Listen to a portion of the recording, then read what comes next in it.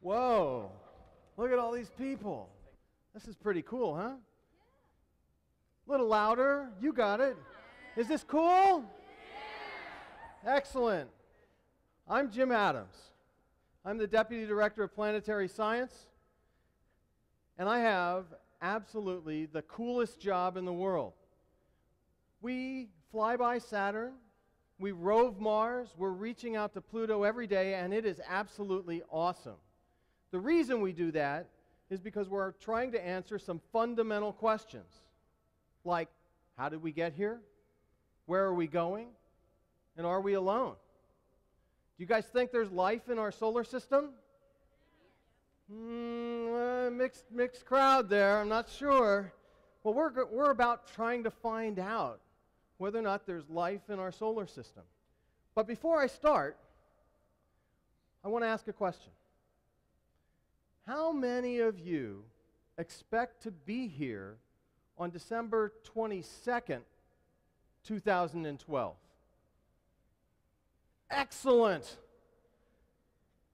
I get so many questions from people about that movie, 2012. You guys know what I'm talking about? People are upset about a movie. And let me tell you, NASA has gotten so many questions about 2012 that we've had to put up a special website with the facts. And so I'm here to tell you the facts before I get started. In 2012, there are no enormous solar flares predicted. There are no rogue planets on a collision course with Earth. There are no asteroids planned to impact the Earth and kill us off like dinosaurs. And there's no brown dwarfs headed towards Earth that are going to scoop up our gravity and switch our poles. Let me tell you, that's fiction, it's Hollywood, and you guys that raised your hands, you need to tell your friends. Because there are people out there that are worried. So let me just tell you, in 2012, all is safe. And here's one of the reasons I know. I run the group at NASA that's responsible for tracking that stuff. And I can tell you there are no asteroids that are going to impact the Earth in 2012. But what is going to happen in 2012 is this baby is going to land on the surface of Mars. This is the largest robot rover that we've ever built. Anybody first here, first robotics? Isn't that cool? This is a robotic rover that many people from the first program actually are helping to design. It's going to land on the surface of Mars, and it's not going to land like the other rovers, you know, where they bounced on the surface of Mars in airbags and the whole thing then deflated and that sort of thing. No, what we're going to do is we're going to hover above the surface of Mars and lower that robot on a crane, and then the robot rover will drive away. And while it's there, it's taking some of the most sophisticated scientific instruments along with it, and it's going to help us search for life on Mars. That's pretty cool. And I'm telling you, I have the coolest job in the world. So do these people, by the way. Titan. Titan is a moon of Saturn. And underneath its haze, it's raining right now. In the southern hemisphere of Titan, it's raining. Titan is the only other body in our solar system that has liquid on its surface. And it has this hydrological cycle, just like the Earth. You know, evaporation, condensation, precipitation, and accumulation. You learned that probably in grade school. But it isn't water that's raining on Titan right now. It's liquid methane. Methane is the gas that comes out of your stove. Methane is a product of the formation of the solar system. And why does Titan have so much of it and every other body in the solar system has so little? We don't know, but we're finding out. The Cassini probe has flown by Titan 71 times, and it's found these lakes. This one is just the edge of a lake that's the size of the Black Sea of methane on Titan. How cool is that? Mercury. Let's talk about Mercury for a second. I'm allowed to step out of the box for Mercury. Mercury is a puzzle. If you were to take the density of all of the terrestrial bodies of the solar system and line them up based on size, they'd make a line like this. The moon would be here, and Mars would be right about here, and Venus would be right about here, and the Earth would be right about here. It roughly correlates to the size of the planet. Their density is roughly the same, correlates to the size of their radius. And I tell you, based on the radius of Mercury, it should be right here. But it's not. Mercury is here. Got to make sure I don't fall off the back of the stage. Mercury is way back here, up here, the same density of the Earth. Why? We don't know. There are some scientists that think that Mercury is actually a much larger planet, and all the light stuff got blown away by the sun and left the core behind. So the core of a planet is hanging out in orbit around the sun for us to investigate. And that's exactly what we intend to do in March when the MESSENGER probe, after its 6-year journey, slips into orbit around Mercury. Europa. Europa is really a puzzle. Europa is a moon of Jupiter. In fact, if you go out tonight and you look into the sky with binoculars, you can actually see Europa in orbit around Jupiter. Europa is an ice world.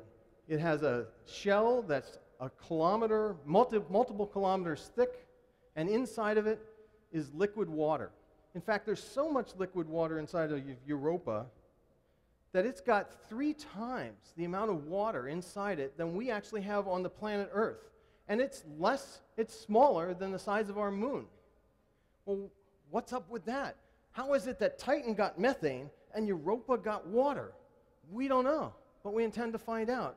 What's also really cool about Europa is it's so warm inside that the internal heating is making the water liquid, and the oxygen from the ice surface is dissolving into the water inside. Scientists actually think there might be life in there. And what's up with these brown spots? What's going on there is the ice shell is breaking and cracking and rifting, and the internals of Europa are seeping up through the surface and then refreezing on the surface, and then it's bathed in radiation. Europa is bathed in so much radiation from Jupiter that if you were to stand on the surface of Europa, you'd receive a lethal dose of radiation in just 48 hours. So one of the most hostile worlds in the solar system could actually be the place that harbors life. Some of the engineers tell me that the best way to look for life in Europa is with a submarine. How cool is that? That's a huge job. And you know what? Someday you guys could be involved in exploring Europa with a submarine. That's pretty cool. Hartley 2 is a comet. Let's go back to 2012. You know, comets have been the harbingers of doom for centuries. People would look up in the sky and say, oh, there's a comet. It must be the end of the world. Nothing could be further from the truth. These are exquisite bits of the earliest formation of our solar system, and they're there for us to investigate. So recently, the Hartley 2 comet flew by Earth, and we caught up to it with our probe called EPOXY, and so that we would know where we were going. We were taking pictures of it from the Earth. This is a ground-based telescope image of the Earth. A comet is an ice ball, a large ice ball, kilometers big. And as it gets closer and closer to the sun melts away bits of it. Water vapor and dust start making this round ball called a coma, and the long thing you don't see there called a tail. And that's what people have seen for centuries in a comet. Well, the EPOXY probe saw this. That was just 18 hours out from the comet Hartley 2. But it's traveling at 27,000 miles per hour. Have you ever tried to take a photograph from a car just moving at 30 miles per hour? Do you know how hard that is? So what our engineers did was they designed a way with software to track on the comet as we swung by it at 27,000 miles per hour. And this is what they saw. You guys are seeing data that is just 2.5 weeks old. 2.5 weeks ago, we flew by the Comet Hartley 2, and it stunned the scientists that were looking at it. Number one, it's not a ball. It's shaped like a peanut. Number two, it's rough on the edges, and it's what's going on with that smooth band in the middle. And more importantly, look at the jets coming out of it. What are those jets all about? That's water vapor coming off. Now, we know that comets produce water vapor and have water vapor jets, but we've never seen them that dynamic before. So the scientists took the data to the back room, and they've been chewing on it for 2 weeks now, and just on Thursday they released this picture. Oh, you can't see it. Well, I'm sorry about that. But if you could see what's in this image, and you can find it on the NASA websites, you'd see this picture speckled with lots of little dots. And those aren't dust particles. What we found coming off of Hartley 2 is clumps of ice the size of golf balls and basketballs. Basketballs in space. How cool is that? What's happening inside of Hartley 2 that's different from all the other comets that we've seen? We don't know. And maybe someday you can help us find out. And guess what? I have the coolest job in the world. I got to be there. Along with 100 or so other people that made it all happen. I was actually wearing the same shirt too. That's pretty neat. I want to tell you something. This is a sort of a secret as well about when I got out of college, I didn't really want to work for NASA. What I wanted to do was to design cash registers. The microchip was just becoming useful. And I thought, you know, all those people that are using those clunkers, they're going to need electronic cash registers. And I did not get a job working for a cash register company. And fortunately, I got a job working in aerospace. I had to go with my second choice. You know something? What I've learned after 30 years in this business is I set my bar too low. I decided that I could go off and do cash registers because that was probably, you know, I thought it was easy and it would be a fun thing to do for a while.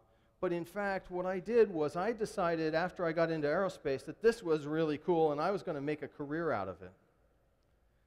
And frankly, 30 years later, I've gone from cash registers to toilets to roving Mars. How cool is that? You want to know something? You guys can do that too. Pluto. Okay. Is Pluto a planet? Yeah. You know what? It doesn't matter. It's still there. And we're on our way to it with the New Horizons probe. You know, when we selected the New Horizons probe to be built, we didn't even know Nix and Hydra existed. And New Horizons was launched in 2006. You recall that it took the Apollo astronauts about 3 days to get to the moon.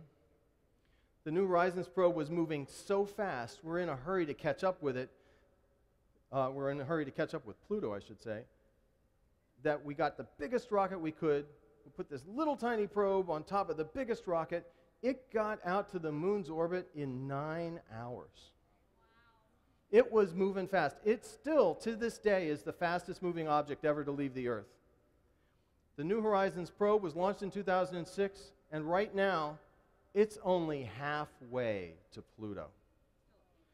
It's going to get to Pluto in July of 2015. And you know, some of you could be on the operations team that helps to explore Pluto and Nix and Hydra and Charon and the Kuiper Belt objects that it's all a part of. How cool is that? That's the year we graduate. Yeah. So here's Saturn. This is one of my last pictures. Saturn is this amazing enigma. You know, I love this image because the sun is kind of hiding behind Saturn. and illuminating the rings like a halo. And you can actually see features, if you look at the high-def version of this, that you can't see in normal sunlight because of the way the sun is reflecting through the rings of Saturn. One of the interesting things about Saturn is if you were to measure the distance from the outer ring across to the other side of the outer ring, it would take 28 Earths strung together like beads. 28 Earths to go from one side of the ring to the other side of the ring. That's 360,000 kilometers. And you know what? Those rings are so lacy thin that they're not any thicker than the height of this building. It's an amazing world, Saturn is. It's got over 60 moons. It's a wonderful place for the Cassini probe to be looping about and visiting. And one of the things you can do is explore it over here on Eyes on the Solar System. I'm going to leave you with one last thought.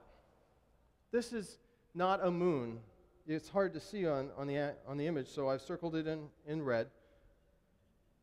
That's not a moon. We're looking through Saturn's rings. We're looking at home. That's Earth from Saturn. It's a little tiny dot. And all of the things that happen to you every day are happening on that little dot. Kind of makes you feel a little small. Kind of makes you wonder, are we alone? The final thought I want to leave you guys with is, I don't have a lock on the coolest job in the world. Anybody can have the coolest job in the world. You know what? You just have to decide that whatever you're going to do, you're going to change something. You're going to make a difference. And when you do that, you begin to have the coolest job in the world. And so I met yesterday with some high school students, or college students, I should say, that have some outrageous challenges.